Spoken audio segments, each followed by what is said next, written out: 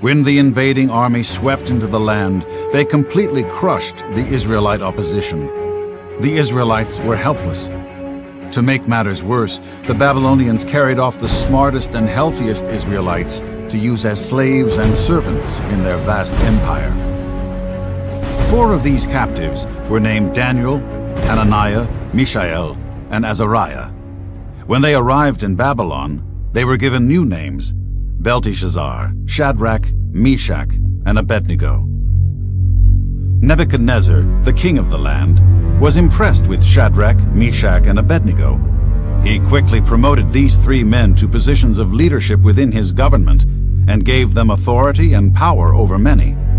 They served as excellent leaders and gained the respect and admiration of the Babylonians. But not everyone liked them. They had enemies. Even though Daneil, Shadrach, Meshach, and Abednego were in a foreign land, serving a foreign king, and speaking a foreign language, they still served the one true God. As their power increased, their fellow Babylonian officials became jealous and soon plotted a scheme to get rid of Shadrach, Meshach, and Abednego. One day, these wicked, jealous officials proposed to King Nebuchadnezzar to build a giant statue in his likeness. It would be 90 feet tall and covered with gold.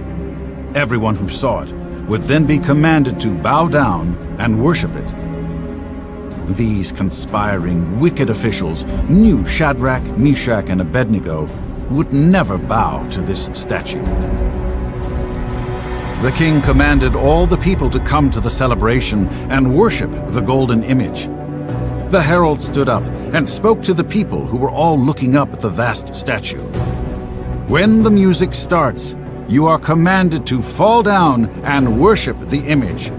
If you don't, you will be thrown into a burning, fiery furnace. And so it began.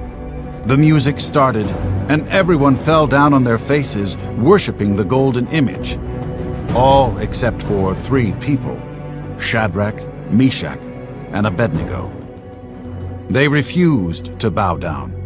They stood tall above the bent-down crowd. Now the enemies of Shadrach, Meshach, and Abednego had their chance. They ran to the king and said, "O king, look! These Jews, whom you appointed to government positions, they are disobeying you. They refuse to worship the golden image."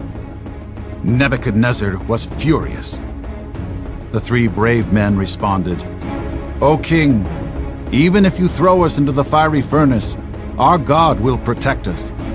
Even if God does not save us, we will never serve your gods or worship the golden image that you set up."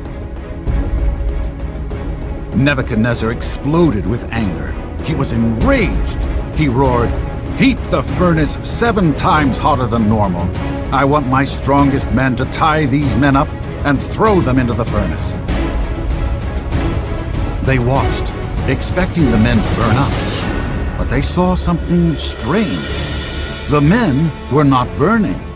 In fact, they were walking around in the fire like it was nothing. Nebuchadnezzar looked on in astonishment.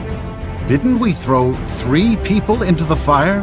But I see 4 people. They aren't hurt, and the 4th one looks like a son of the gods." It was true. There was a 4th person in the fire, someone who was not an ordinary man. God was protecting Shadrach, Meshach, and Abednego.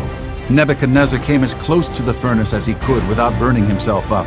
"Shadrach, Meshach, and Abednego, servants of the Most High God, come out and come here." The 3 men walked out of the fire. They weren't harmed at all. They didn't even smell like smoke. Nebuchadnezzar was a changed man. He gave a new command. "Anyone who speaks against the God of Shadrach, Meshach, and Abednego will be punished. There is no other God but the true God who can rescue people like this." And he promoted the Israelite men even higher in his government.